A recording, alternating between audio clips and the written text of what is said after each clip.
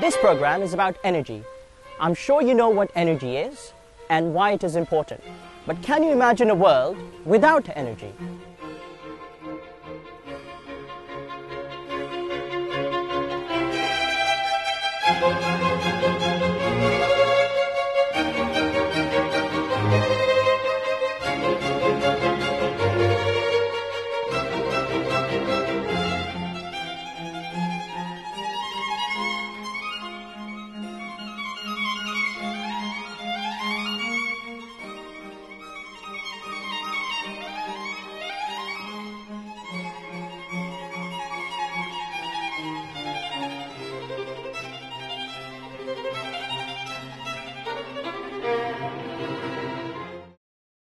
Do you think this could ever happen? Well, yes, due to the high energy demand and low energy production, the energy could run out very soon. Rising standards of living in a growing world population will cause global energy consumption to increase over the next half century. Energy consumption is predicted to increase at least twofold by the year 2050. The answer to tackle this issue would be renewable energy. Renewable energy technologies range from solar power, wind power, hydroelectricity, microhydro, biomass, and biofuels for transportation. In this program, we will be focusing on a technology which uses the sun's energy to produce the electricity, namely dye-sensitized solar cells. Dye-sensitized solar cell is made from a conducting cathode surface and a transparent anode surface.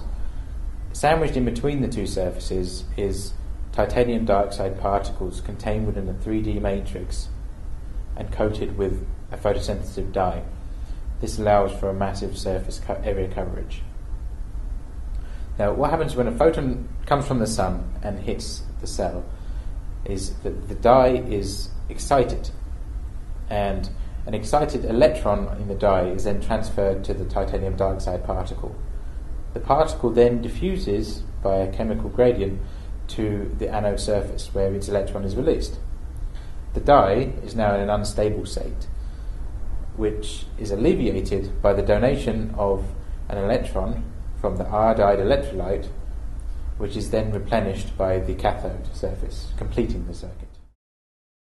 Dye-sensitized solar cells have much greater potential than conventional semiconductor solar cells, and this is because titanium dioxide is cheap and easy to make, while conventional cells require large quantities of expensive silicon.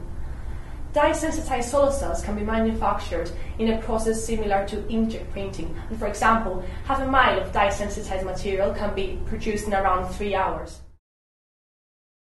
Energy is the lifeblood of our economy and of our lives.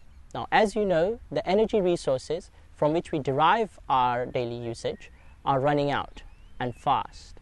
In today's program, you've learnt about one of the ways in which research scientists have tried to tackle this problem, i.e. via dye-solar synthesized cells.